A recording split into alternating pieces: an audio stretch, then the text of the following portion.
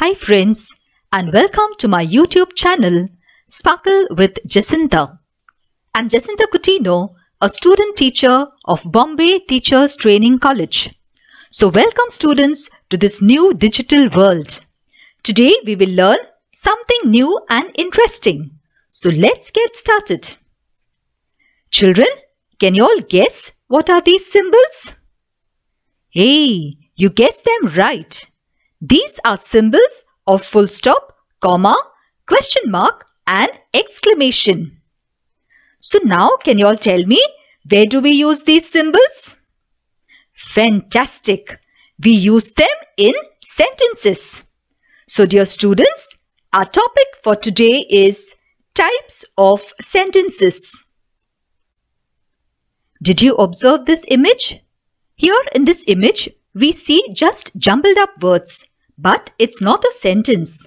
So let us try to understand as to what is a sentence. When we want to express our thoughts, we use group of words. A group of words that makes complete sense is called a sentence. Remember students, a sentence always begins with a capital letter. There are many types of sentences, but today in this class, we will focus on 4 important types of sentences, that is, declarative or assertive, interrogative, imperative, and exclamatory. Let us look at each of it in detail. The first type of sentence is declarative or assertive. A declarative or an assertive sentence states or declares something. These type of sentences always end with a full stop. Let me give you some examples of declarative or assertive sentences to make the concept clear. India won the last test match against England. Here this sentence makes a statement that India has won the match. Therefore, we need to end this statement with a full stop. Let's look at one more example. Mark Twain is going to lecture here tonight. Again, this statement states that Mark Twain will be giving a lecture, so we need to put a full stop at the end of the sentence. Let us look at some more examples. During the holidays, we went to Ooty. This sentence again states that during the holidays, they had been to Ooty, so this sentence will end with a full stop. Let us take another example. I love my dog. Here again it states that he loves his dog. So the sentence will end with a full stop. I hope students, the concept of declarative or assertive sentence is clear to you all. Let us learn the next type of sentence, that is interrogative sentence. Interrogative sentences ask questions. They end with a question mark. Most of the interrogative sentences begin with the letter W, such as what, when, where, why, which, would. Quite a few sentences also begin with how, many, does, did, do, and so on. Now let us look at some of the examples. Where do you find polar bears? If you notice students, this sentence begins with the word where, which means it's a question. Furthermore, it asks as to where do we find polar bears. So we need to put a question mark at the end of the sentence. Let me show you one more example. Does it taste good? So this sentence too begins with does, asking a question whether it tastes good. So we end this sentence with a question mark. Let us now proceed with some more examples. Haven't you been learning Kathak for 3 years? Here in this sentence, a question has been asked as to haven't you or hasn't she been learning Kathak for 3 years. So we need to end this sentence with a question mark. Let's take one more example. May I eat an extra piece of cake? Here the word may is very important. Very often we use wrong words by saying can I, which means you can, but you are not permitted. Therefore, we always need to ask may I to make our vocabulary more appealing. This sentence asks a permission. May I eat an extra piece of cake? So we end this sentence with a question mark. I hope students you are now clear with interrogative sentences. Remember that all sentences begin with a capital letter. Declarative or assertive sentences end with a full stop and interrogative sentences end with a question mark. Now let us move on to the next type of sentence, that is imperative. We have three forms of imperative sentences. The first is when you express a command.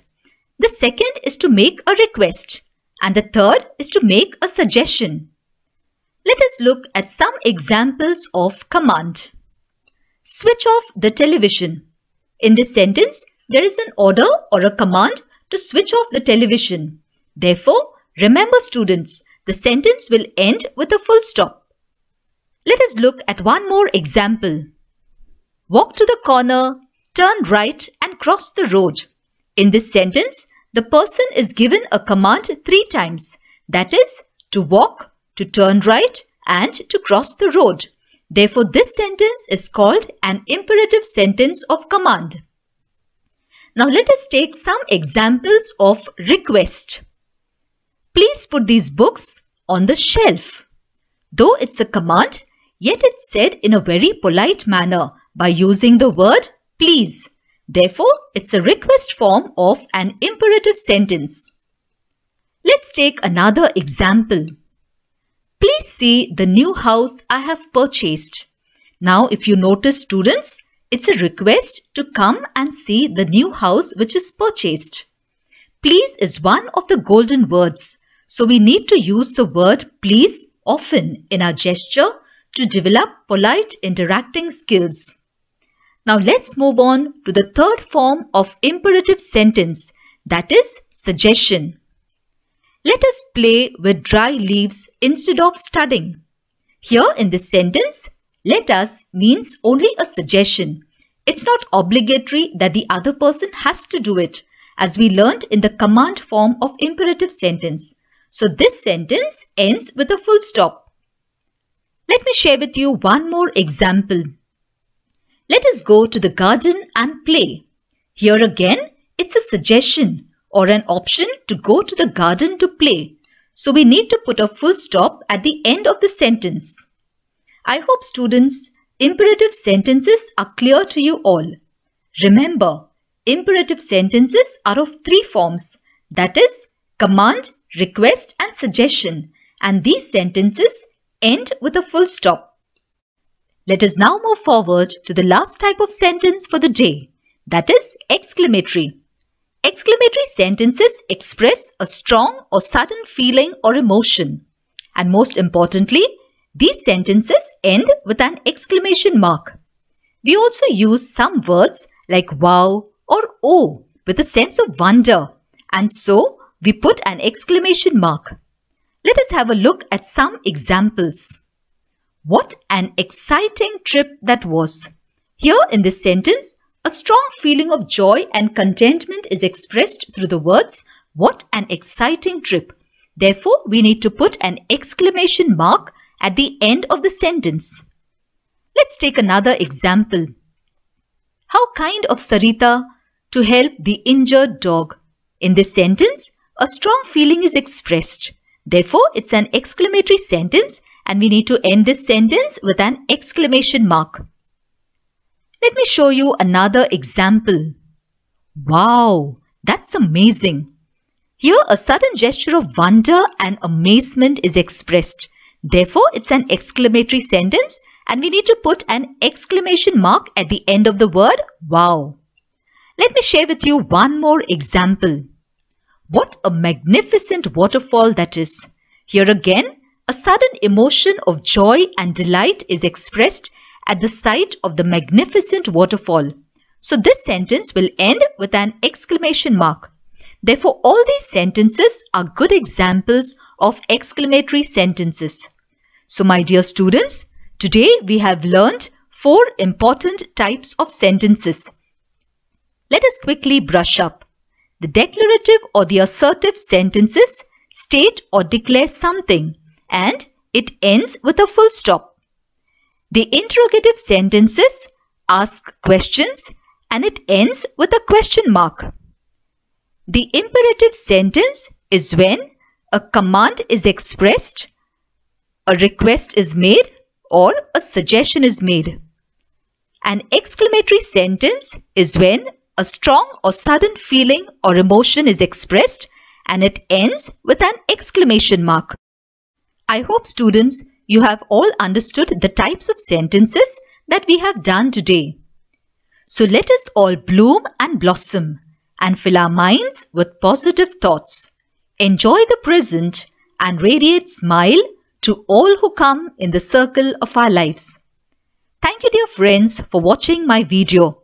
Please do like, share and subscribe to my YouTube channel. And don't forget to press the bell icon for further updates.